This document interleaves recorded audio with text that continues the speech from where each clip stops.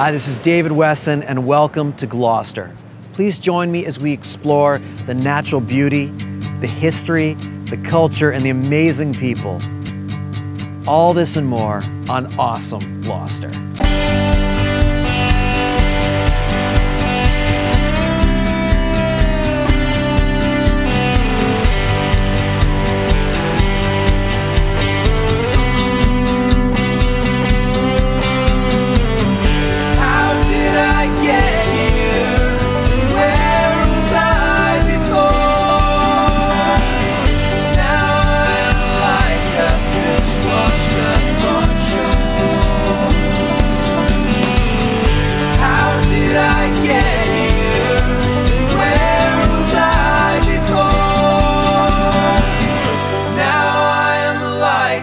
Fish washed up on shore.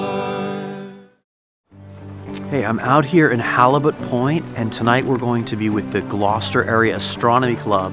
We're going to be learning about the universe beyond our little universe here in Gloucester.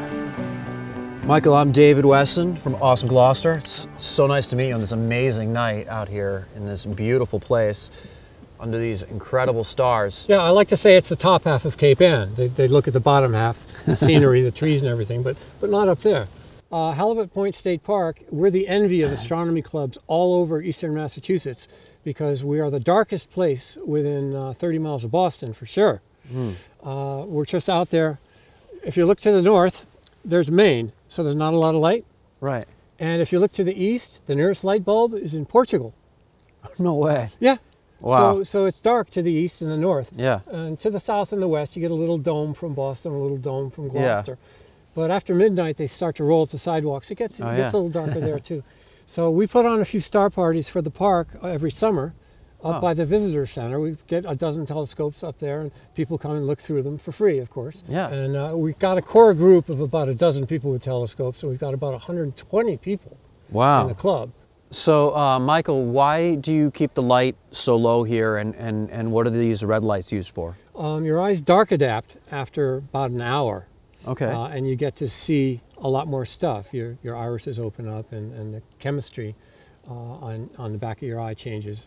And that can be ruined by a headlight, and you're messed up for another hour. So you can look at things in red light. They use it in submarines. They use it on fighter jets at night. Yeah. It's what you use at night if you don't want to mess up your night vision. So how do you know where to look and what you're looking at? After a while, it gets to be like your backyard. It gets to be like your backyard. You know where the trees are. You know where the gopher holes are. You know what's what. So that's the Pleiades there. It looks like a little tiny pan. Some people confuse that with a Little Dipper, which it's not. This is Perseus, this is Cassiopeia, this W, and this is the North Star there, and the North Star is the end star in the handle of the Little Dipper. That's Cygnus the swan, that's its tail, these are its wings, that's its head right there, that's a beautiful double star called Albireo, which everybody loves to look at. You can see the Milky Way, do you see it? Oh, absolutely now, yeah. A lot of people on this planet don't get to see the Milky Way because of light pollution. That is sad, and actually, as we look over there, you can see the light pollution coming from Gloucester right now. Yeah, the Milky Way disappears into a dome of light from Gloucester.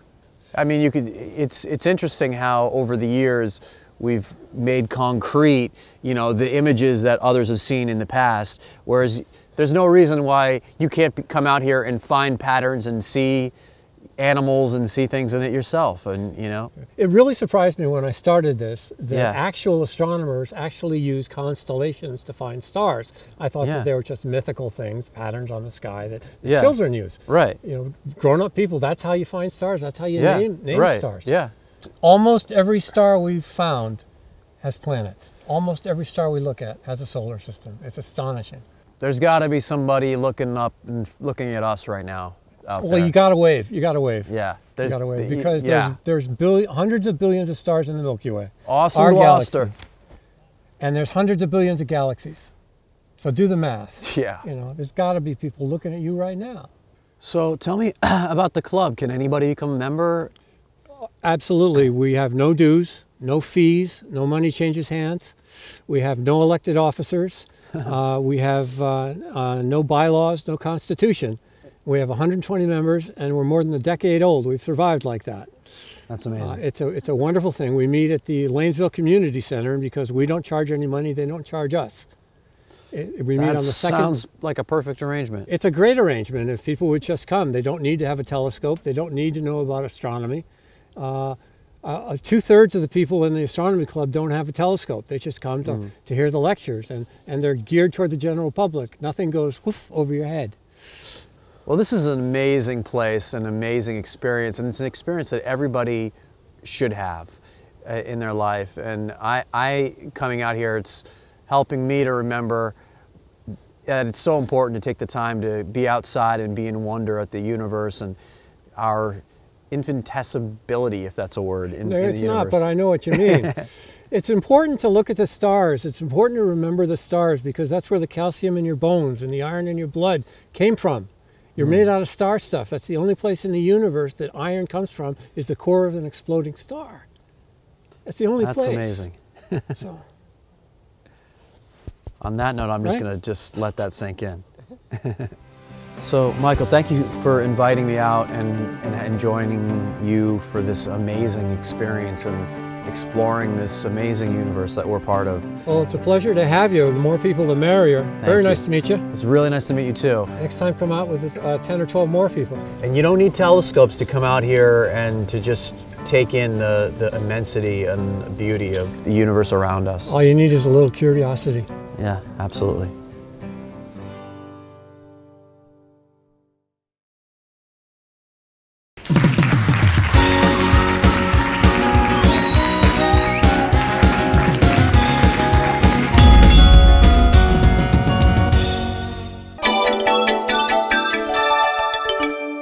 Dogtown is a old ghost town that was a former settlement of Gloucester. It was on they wanted to be protected from the Indians and from ships, battleships, and so they settled out there away from the water, and now it is an abandoned set of hiking trails that everybody can enjoy and rock out on.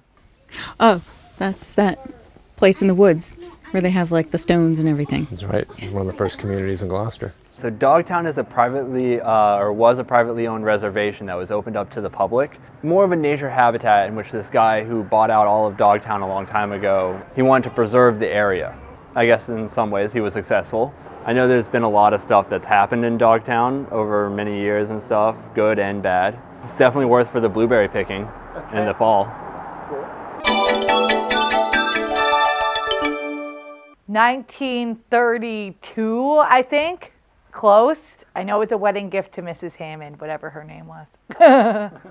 It came in pieces from different parts of the country. So it's actually like 85 years old. A whole bunch of different years old. There's really no, there's one designated start point, but then everything else came in pieces. So at least 100 years old. About right. I'm gonna say like 85. Didn't he make the radar back in the 20s? I don't remember. 85 years old? Yeah. Fantastic. Give me a kiss. Sweet. 2 for 2. I do not know how old Hammond Castle is, but I do know the guy that owns it is, the guy that owns it is also partially responsible for building the remote control. He owned several buildings here. I believe he was a ship captain that ended up being some kind of a mercantile. That's the word. I know there's a Blackburn Tavern. He was the famous fisherman that rowed himself ashore in the most frigid conditions, his hands frozen to the oars. Really? That was that guy? Yes. Okay. He said that if he let go of the oars, he wouldn't have survived. So he had to grasp the oars and never let go. And he lost his hands doing it, or lost his fingers doing it. The owner of the Blackburn Industrial Park and the Blackburn Tavern. 6. Right on the money. Went on a lighthouse tour, Shazam. Well, there's the twin ones, and then there's one more. There's at least 3, possibly 4 or 5. 2 on Thatcher's, 1 at Eastern Point, 1 on Annisquam. 4. 4. 13. Halloween. I like to dress up and be somebody else for a day and get to be creative. What is my favorite holiday? Thanksgiving.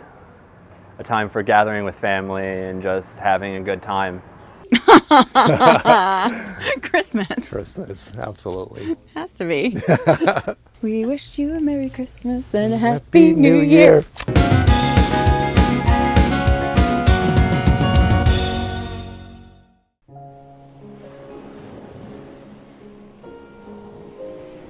Hello, I'm Leif Backlund.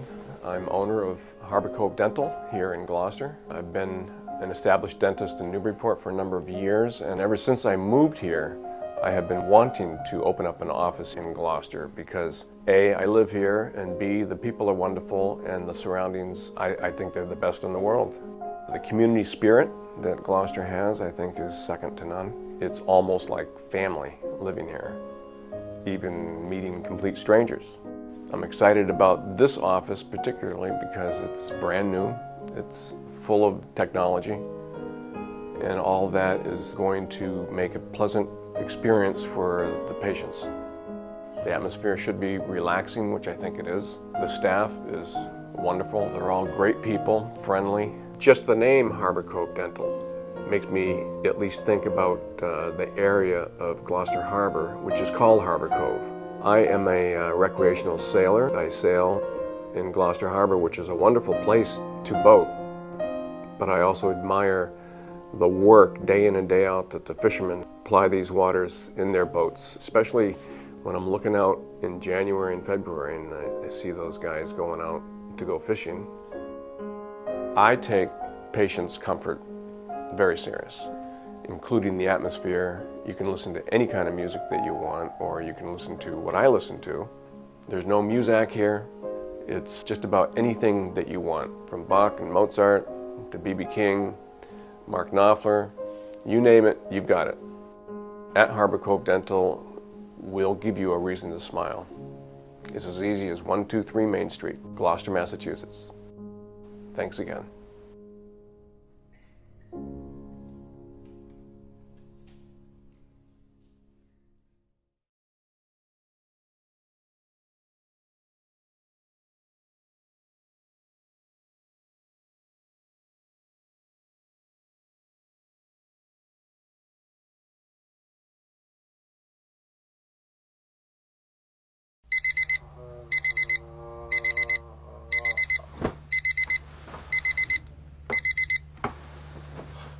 I hate this.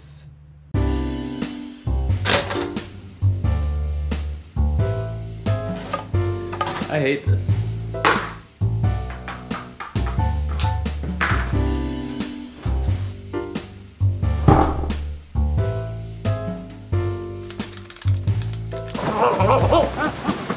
I hate this.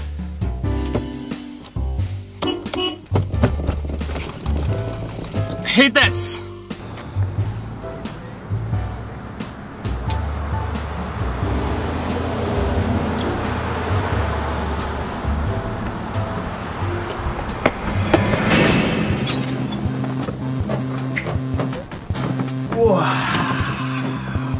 Oh, I love this.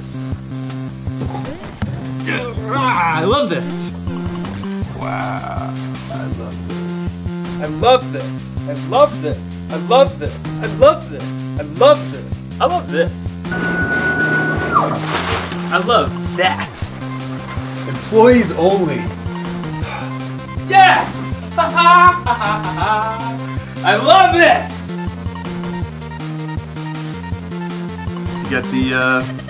Get the creeper head on. Good. I love this. Geek. Geek apparel, geek gadgets, geek games. You won't hate it here. Ah, you beat me. I still love this. Noob. I love you.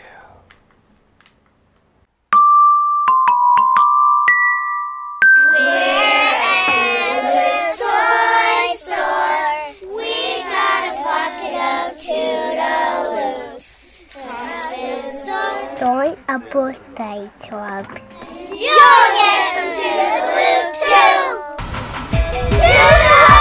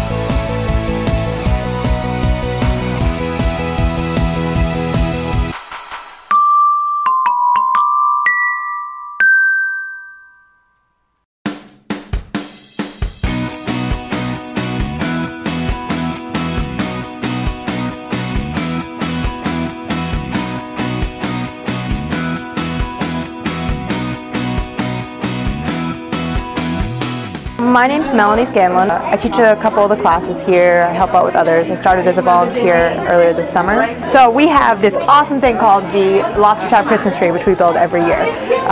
We take all of the traps, the local traps, and we build them up into a huge Christmas tree shape. I think this is our 7th year. It's the 7th year for the Lobster Trap Christmas Tree. It gets bigger every year. It's actually literally taller every year. I think it's over 100 feet this year. It's pretty tall. And then we do a buoy auction at the end. So at the buoy auction, all the community is welcome. Most of the community shows up. And the parents get to go, and everyone has their buoy.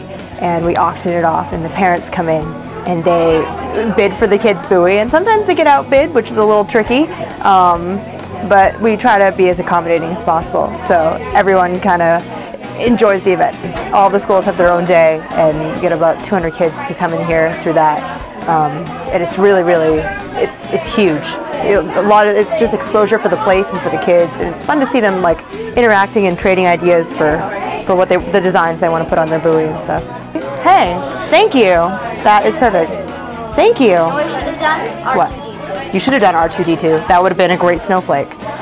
Side projects while we're here, paper snowflakes. Art Haven is a great space. We offer a lot of free and reduced classes to the local community. We also do full classes, but we judge it based on income. We do painting, drawing, clayworks, pottery, lots and lots of classes because the arts are a little bit lacking for after-school programs. So we thought it would be a great idea to bring them in here and kind of expose them to that. I think every kid needs to be exposed to a little bit more creativity.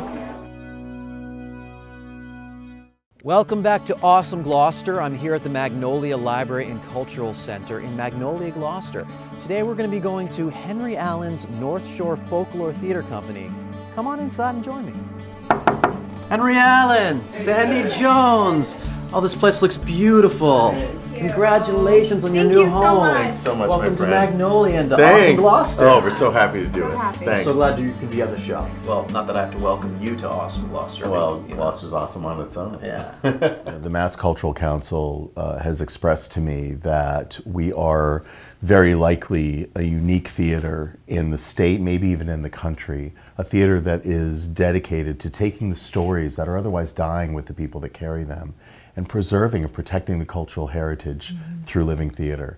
You know, there are other folk theaters, there are other history theaters around the country, but as far as we know, we're the only one that really hones in on this unique community. Our theater is by, about, and for this community. You know, one of the things that I found living in countries around the world was that people still tell their stories. It's such a deep part of the core of their identity is the shoulders that they stand on, and their family history is so valued.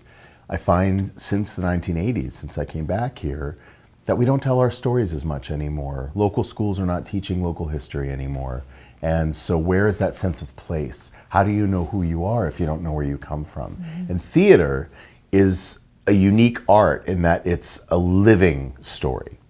Gloucester Boy, you know, the Portuguese community is foundational to Gloucester's history. And we don't hear a whole lot about it anymore. The festivals have really kind of dwindled down to, you know, people in the Portuguese community, some of them don't even know what the festivals are about anymore. And that's devastating to a culture. Gloucester was one of the first places in history outside of the Azores that the Crowning Festival happened. That's significant. And so to be able to tell that story through living theaters is very powerful.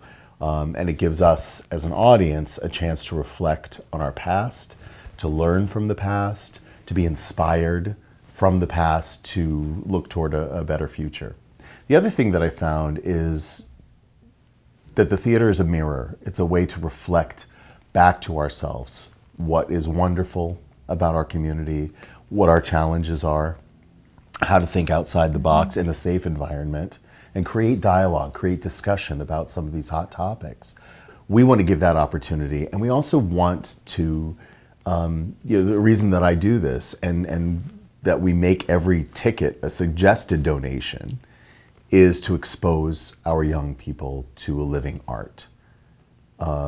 Theater in this country has become, I think, pretty elitist, and tickets are out of the financial range for a lot of people, right? So If you can afford our suggested donation, which is somewhere between 50 and 30 bucks, great. If you can't, great, come anyway. Right. We need you in the theater as much as you need the theater. And this is what this theater is about. It's about community with the families, you know, that we can all get involved together. That it's open door, we can sit and watch our children just do their thing with acting, singing, dancing, writing, and just amazing work. And it is work for the whole family, and the ability that we're able to just get involved and become a community family together and just see the magic happen on stage. We're actually year-round here in Magnolia now at 1 Lexington Avenue, and so this is kind of our studio space upstairs for classes, workshops, our office, administrative function. We also have Folk U, which is our adult training program for 21 plus. And we develop projects, we develop talent, and give people an opportunity in their adult years to meet the stage or meet writing or... So anyone who is interested in theater could contact you guys regardless if they have any experience and could get involved? There are people in our company who are in their 60s and had never even seen a live theatrical performance in their lifetime. So experience doesn't matter. It's the impulse that you have to do this work. We also have our ASAP, after school acting program for Thursdays.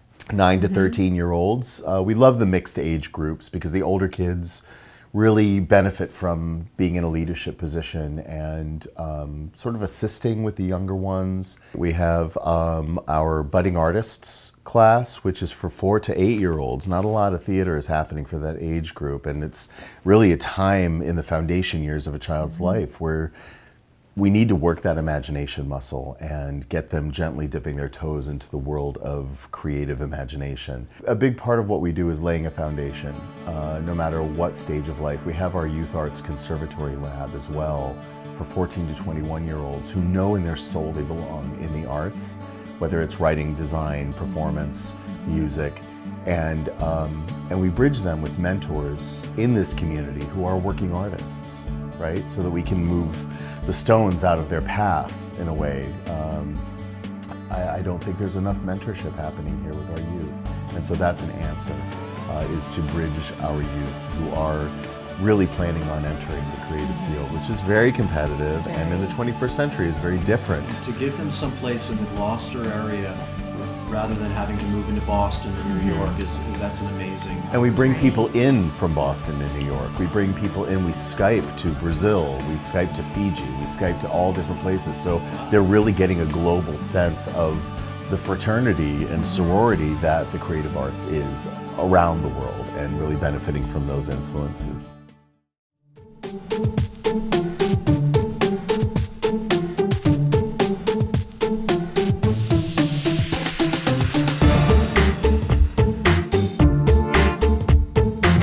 So what's your name? My name is Mel. Mel, how long have you been doing kettle corn? We've been in the kettle corn business for about 12 years now. Wow, so do you go to fairs all over the world? Or? No, not anymore. We only do Gloucester, Harvard Square. We do the North Shore, basically. My wife and I both have other occupations. How did you get into this? By accident. Yeah? Yeah.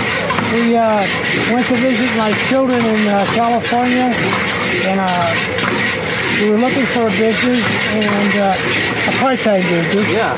And every place we went, there was a kettle corn guy. Yeah. So we thought, yeah, that'd be kind of fun. So that's how it was by accident. That's how we did it. Oh, here it goes, starting to pop. Yeah. It takes about 3.5 minutes to 4 minutes. And be careful it doesn't burn. Are those big sugar cubes in there? Is that what that is? Yeah, that's sugar, right. What happens is that before it all, the sugar basically all melts. And because popcorn is so porous, it absorbs the melted sugar. It doesn't. I always wondered what made it so good. Yeah, it doesn't cover it. Some of it gets covered with a wet sugar, but most of it gets absorbed. That's why you get that. Yeah, that's what it's taste. Yeah. It's sweet, but it's not sweet. Yeah, oh, it's amazing. Wow. They're really rocking now. Really popping.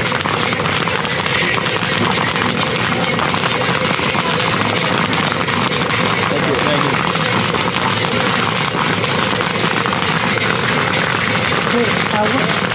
This is an art form that goes way back, huh? Actually, German. It's from Germany. Germany. Yeah. Smells so good. Oh, wow.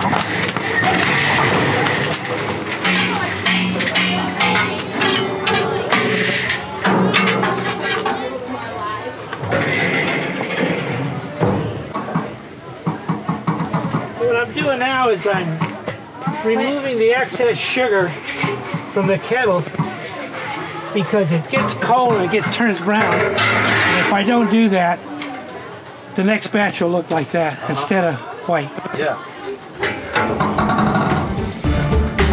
I gotta try some now, you know. Oh, yeah, you need to have a bag.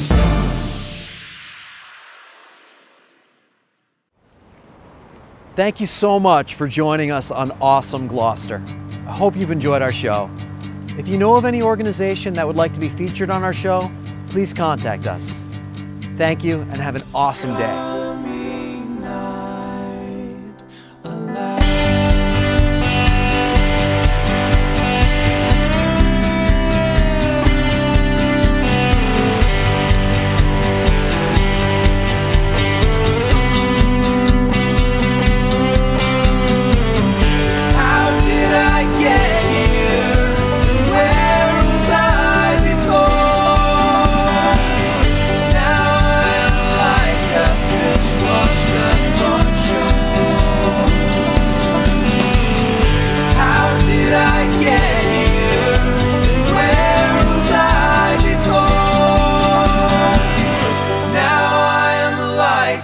Fish washed up on shore.